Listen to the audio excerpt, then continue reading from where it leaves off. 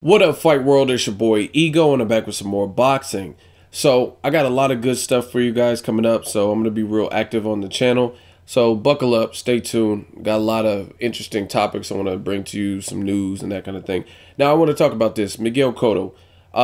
Definitely a fan-friendly type of fighter, a people's champion, if you will.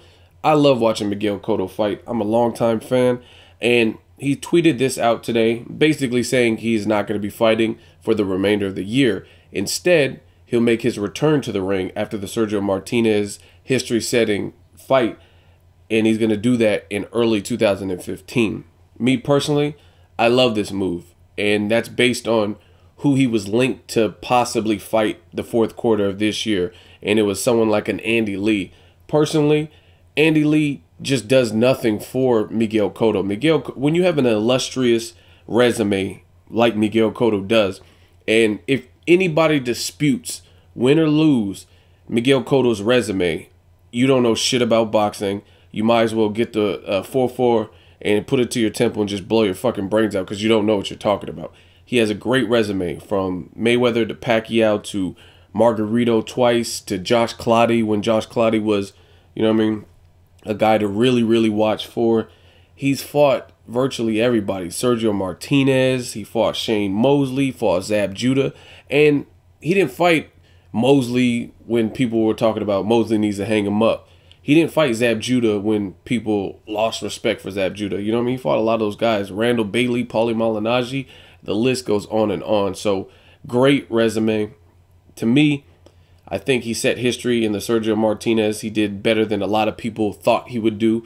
I thought Sergio Martinez would ultimately be too big and perhaps too slick if he was remotely healthy, and it doesn't look like he was healthy. No excuses. Cotto did his thing and beat the shit out of Sergio Martinez, and I was happy for him. He set history, and to follow it up with an Andy Lee fight didn't sit well with me, especially since I consider this the year of the cherry picker.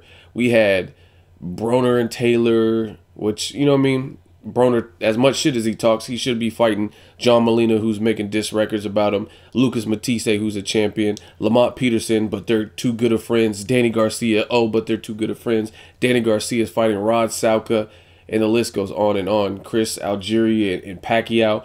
Not that Algieri's a bad dude, he's a likable guy, but at the end of the day, Pacquiao is choosing an opponent from a lower weight division, fighting at a catchweight when there's credible welterweights who have been patiently waiting, taking welterweight challenges, the division Pacquiao has been fighting at, and looking good in fights. People like Keith Thurman, Sean Porter just lost. You got guys like Kell Brook, Mayweather, and obviously the Mayweather fight is the hardest to make. But point being, there are credible welterweights who have earned their place, you know what I mean? And they want that big title fight. So I'm not really keen on Pacquiao going down to a catchweight to fight a guy whose biggest win was tooth and nail, you know what I mean, against Ruslan Provodnikov. Anyway, without getting too sidetracked, back to Miguel Cotto. He's just a hell of a fighter, and I really respect Miguel Cotto, and I like what he did to bounce back from the Margarito, like, quote-unquote, cheating fight and come back and beat him. He's just, I mean, he's all heart. And I really like this. So I like this decision from Cotto. I really, at this point of his career, with such a great resume, I don't want to see him take watered down fights. I'm not saying he has to fight the hardest fights known to man. I'm not saying he has to fight Triple G, even though I would love it. I'm not saying he has to fight Canelo, even though I would love it. I think he should, at some point before he hangs him up, fight those guys, or some of them. But there's other good fights that are a little bit, they would give him a little bit more pull, and they would add a bigger statement or stamp to his legacy other than Andy Lee. So I'm glad he's choosing to sit out. I think it's a wonderful idea. People are like, oh, it's a tune-up fight. You don't come from a history-setting performance and looking that great against Sergio Martinez to a fucking tune-up fight with Andy Lee, who barely fucking won his last fight against a prospect, against Jackson or whatever. He barely won that. It was a come from behind John Molina, Mickey Bay type victory in the last round, and he clipped the prospect. The prospect got too confident, and he got clipped, and murder she wrote. So props to Andy Lee for that. But fighting Cotto is just a different ballgame. Like I said, I would rather see, if Cotto were to fight at the end of the year, there's some credible like New York natives, Danny Jacobs, guys like Curtis Stevens, guys like Peter Quillen. There's Triple G, who's now fighting Marco Antonio Rubio. Just different matches for him. And if he's not going to fight someone that we respect, someone that we want to pay top dollar to see Miguel Cotto fight, then this, to me, is the best decision for him. Just to sit out the rest of the year, enjoy the fights. You got the Marcos Maidana Mayweather rematch. You got Chris Algieri and Manny Pacquiao fighting. You got Broner fighting this weekend. There's other good fights. You can watch the outcome of Triple G and Rubio. Just sit back and watch it as a fan and spend time with your family, because the Andy Lee fight, when I heard of that, I was just like, pointless. You know what I mean? It's stupid. It doesn't really do anything for him. So I like this decision by Miguel Cotto. I look forward to him brighten right in the front of next year.